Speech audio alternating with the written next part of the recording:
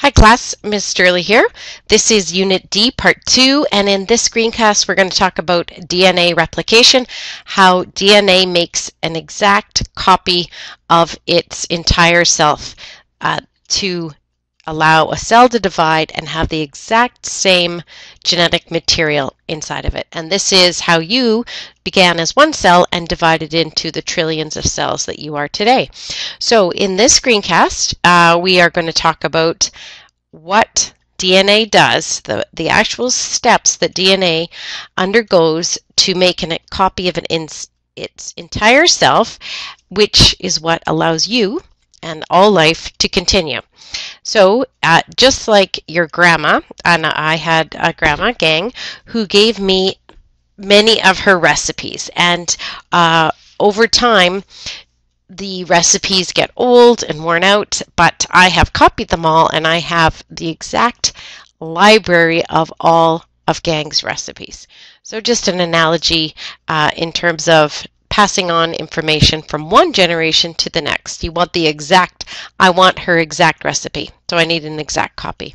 So some vocabulary words, enzymes. We've been talking about enzymes. We remind ourselves enzymes are proteins, and in this case, the enzymes, any chemical reaction happening in the body is going to have a specific enzyme.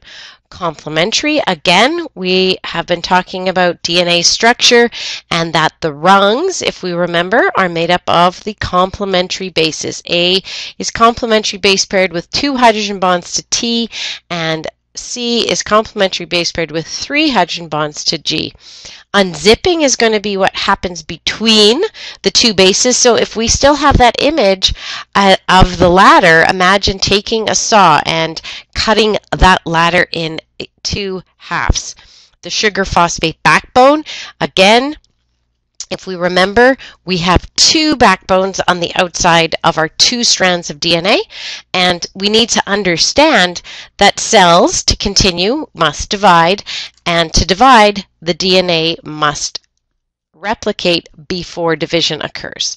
So, as we were just saying, DNA needs to replicate for the continuity of life. So when you began as one cell, that one cell contained all the genetic information to build you. Your blue eyes, your blonde hair, your freckles, your dimples, all your characteristics were encoded in that DNA. However, that DNA had to be the exact same. Each cell that became you need to have the exact copy, the same library that the first cell had. So DNA replication is the process that is going to allow for this. So cells divide. They grow to a maximum size and then they split into 2 cells that have the identical, hopefully, DNA. And we should remember, right, this is cell division of this sort is referred to as mitosis. So this is how our cells repair. If we were right out in the park skateboarding and we fell and ripped off some skin, that cell, that hopefully the skin would be able to regrow there. How does it regrow? Cell division. Those skin cells have the ability to grow and divide and make new cells. So the overview of this process, if we have a big idea first, sometimes it's easier to put the little details in second. So we're going to start with the parent, the original DNA. Remember the rungs in the middle, the backbone, sugar phosphate backbone running on the outside. The strands are anti-parallel. To make a new copy, the 2 DNA strands will unzip, open up. So in this first step, we're going to break the H bonds that kept those bases together. In the second step, then, we're going to add these new nucleotides in a complementary base pair fashion. So always following that complementary base pair rule. So here we have an exposed G base, so obviously we're going to add on a C nucleotide, and so on and so forth. So at the end of all this, we see the dark blue is the parental strand, what we started with over here, and the light blue is these new strands that were added in a complementary base pairing fashion. So important to understand, because next unit we're going to talk about transcription. When we're talking about DNA replication, the entire sequence, everything, all your chromosomes, all the chromatin, all the DNA is copied in entirety. It's not one portion, a gene, like when we're talking about protein synthesis. So the steps, some people like knowing things in numbered order. So there's 3 steps.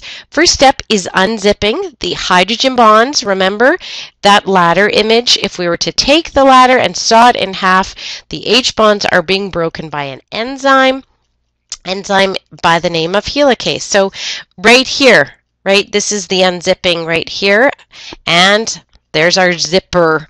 Same as a zipper, right? We open it up, leaving these little teeth exposed. Same idea with DNA, we leave these bases exposed. So the second step, we add new nucleotides following always the complementary base pair, unless of course there's a mutation, right, a mistake. But generally speaking, we're adding new nucleotides following the base pairing rule. Another enzyme is going to help out here, a big enzyme polymerase, and we're adding to the exposed strand. So right in here, there's the parent strand, this new nucleotide, so that's C, we'd be adding a G in here, and there's T, we're adding an A, and a G, would be adding a C. So we're adding new nucleotides, so nucleotides that are already available within the nucleus. The last step is joining together the backbone, and this is an enzyme called ligase, so we're going to form this backbone. So it's making a bond between the adjacent nucleotides, between the sugar and the phosphate of the side-by-side nucleotides. So if we're just watching on this little animation, this would be the parental strand, and we're looking at one strand being copied, right? We can see one nucleotide's been added, and now this new nucleotide is going to come on in here. Come on, little nucleotide.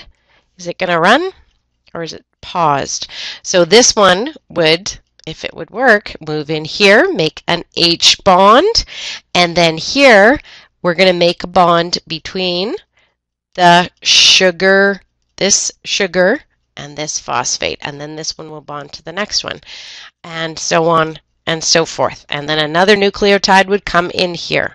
Okay, so DNA is semi-conservative. That means we started with the parental strand, so the ladder, we can see it nicely here. We sawed it in half with an enzyme.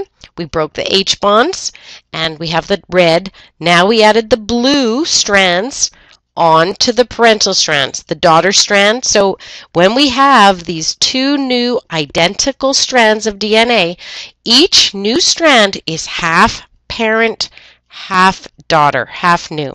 So this is semi for half, conservative for the old is conserved. So this is the 2 new strands that are the result of semi-conservative DNA replication. In our next screencast, the last one of this unit, we're going to be talking about recombinant DNA, how we add DNA from one species into the DNA of another species to make a transgenic organism.